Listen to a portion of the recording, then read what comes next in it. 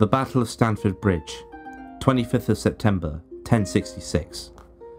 The Battle of Stamford Bridge was the result of a succession crisis after the death of King Edward the Confessor of England. There were three claimants to the throne. One was English nobleman Harald Godwinson, another was Duke William of Normandy, and the other was the King of Norway, Harald Hardrada.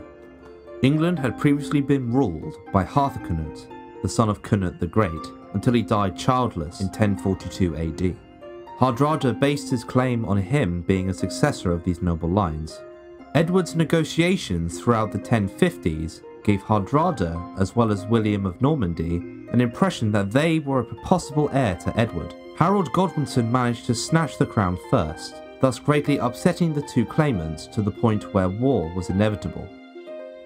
The now King Harald expected William to attack first. However, severe storms across the English Channel meant William was unable to set sail. As a result, Harald had assembled his army in the south, awaiting the inevitable Norman invasion. In this time, however, Hardrada had arrived with a force numbering between 7,000 to 9,000 men. There, Hardrada met Tostig Godwinson, brother of King Harald. The two brothers had fallen out, and now Tostig joined the invading Norse.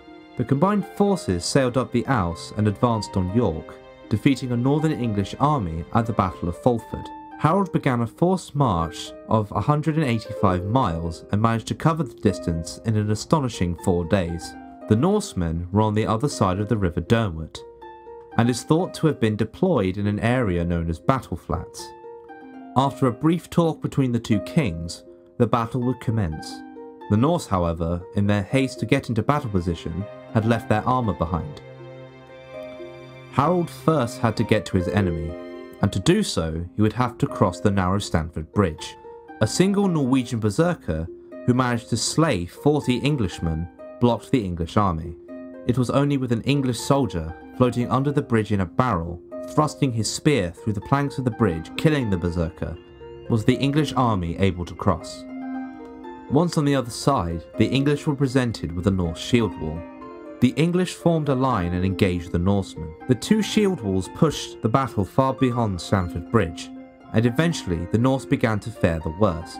Eventually the Norse army fractured, allowing the English to outflank the shield wall. Hardrada was killed by an arrow, and Harald's own traitorous brother Tostig was slain. With their leaders dead, the Norse army was defeated. The battle had been a costly one, with 5,000 English dead and over 6,000 Norse killed. With the Norwegian threat dealt with, Harald was able to make a truce and send the Norse home. However, 3 days after the battle, Harald received news that the Normans, led by Duke William, had landed in Sussex. Thank you for watching and listening. All sources are listed and linked into the description below. Be sure to like, comment and subscribe. I've been the Ancient History Guy, and as always, I'll be seeing you later.